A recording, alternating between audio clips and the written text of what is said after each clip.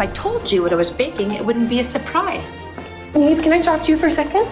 The Royal Prince of Genova. Be arriving any minute now. One more guest just means one more room to clean. Just wanted to get a real taste of Manhattan, so I can connect with the community. This isn't a vacation, James. It's time to show the world that you're ready to be king. The woman booked into this suite is stranded in Hawaii. Check this out. Now that is a dress.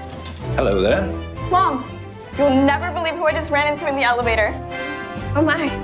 Getting into this thing is like a spiritual journey. Mr. Winter, please meet Miss Athena Collins. The charity don't happen quite naturally, really. We wouldn't want people to think you're just a spoiled rich kid. I don't believe we've met. This is Miss Athena Collins. Victoria's family runs one of New England's largest charitable organizations. After tomorrow, I'm putting Athena to rest once and for all. I kind of feel bad for James. Late again, I see.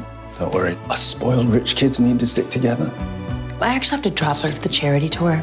The director of my daughter's Christmas pageant had to pull out last minute. I've always wanted to try my hand at behind-the-scenes work. My family and I always used to attend the local Christmas pageant. Always brought the family together again. Let's hope you're better at decorating sets than you are at decorating cookies. You are the star of the show. It's a lot of pressure. You are talented. I'd like you to escort Victoria to dinner this Friday. He canceled our dinner for Friday. He and this Athena Collins woman are inseparable. What's your type? Guess I'm sort of hoping that when I do find the one, it'll all become clear. You're not thinking of coming clean, are you? Even if I wanted to, I can't. Congratulations, Miss Director. You pulled it off. She's pretending to be somebody she's not. Athena is nothing more than a hotel housekeeper. You lied. You and I are from two different worlds. It's my job to be invisible. Don't pretend like you would have given me the time of day.